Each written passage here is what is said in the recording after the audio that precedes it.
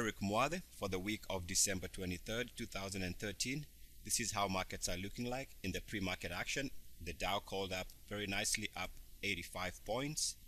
S&P 500 called up about 1150, and the Nasdaq is trading also to the upside, trading up 34 points with about 1 hour to go before the market open. If we take a look at Asia was pretty much slightly unchanged or slightly positive.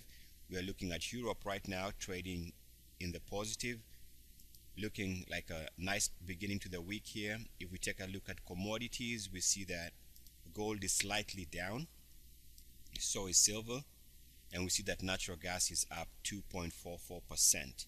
So that's how the markets are looking to open. So for this new week, the levels to watch for the Dow are going to be 16,086.41, which is this weekly closing high there. The market is staging a fresh breakout, so this could actually be where the market steps up its acceleration to the upside. So watch this level. If the market can hold above that, then it is safe to say the market continues pushing higher.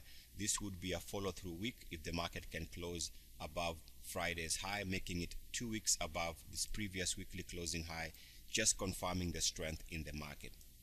Also take a look at the S&P 500, which also staged a week number 4 breakout, breaking out above 1805.81, weekly closing high from about 4 weeks ago.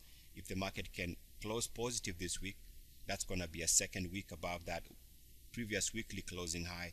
That will just confirm that the market is really on fire and should be seeing higher prices over time. Of course, if we roll over and the market is trading below that level by the end of the week, that would confirm that this would be a failed breakout, and maybe we see that pullback we've all been waiting for. I notice here in the pre-market that Apple is trading up about 18 points at about 567.